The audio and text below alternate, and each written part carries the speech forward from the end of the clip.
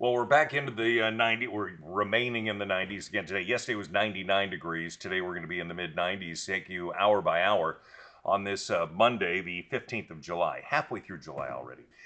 Temperature's going to warm up nicely. I mean, 71 at 8 o'clock. By 9 o'clock for 74.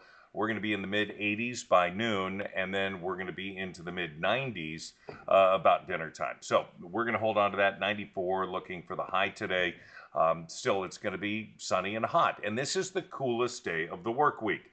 We look at what's going on with the heat around the country.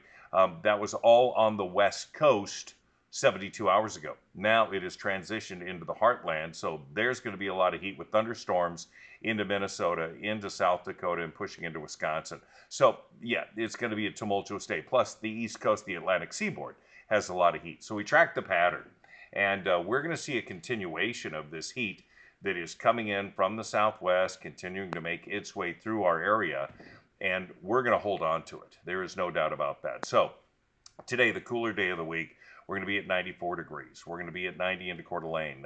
Sunny, hot, 98, and then we're into the Tri-Cities at 100 and 101. We look at what we can expect when it comes to that heat, and of course, a potential weather alert day on Wednesday. Why is that? We have other hundreds. Get it. We're going to be at 94 today, Tuesday 97. Weather alert day on Wednesday due to the potential for some dry lightning and some monsoonal moisture triggering some thunderstorm activity, but no rain to go with that. So there's an increased fire danger.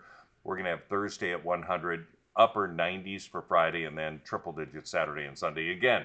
So another long run with the potential for record setting when it comes to days in a row that are at 90 plus. Now, current record sitting at 16. Well, we get through all this, we had over 17 days in a row. So we've had a very hot run, and that's going to continue.